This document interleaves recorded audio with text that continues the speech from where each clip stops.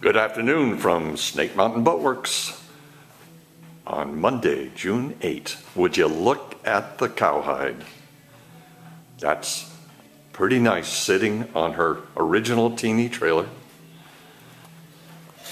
We've just set the boat on the trailer and we were holding our breath, as you might guess, because we're in the showroom where there are no straps.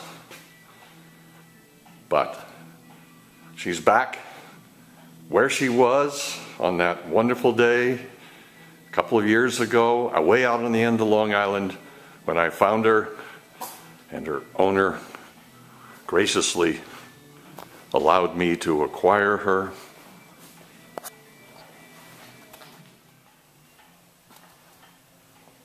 She's at the final stage. We're wiring in her original 1956 30 horsepower Johnson Seahorse, which, yes, Fran Secor of Otega, New York, brought her back, brought the engine back.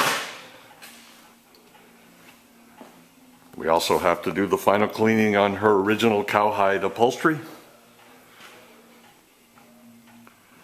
By this time next week, it's conceivable we will be shooting a video of the cowhide out on Lake Champlain,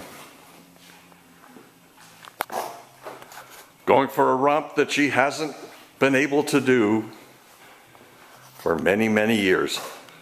So we'll keep you in the loop. Bye-bye for now from Snake Mountain Boatworks.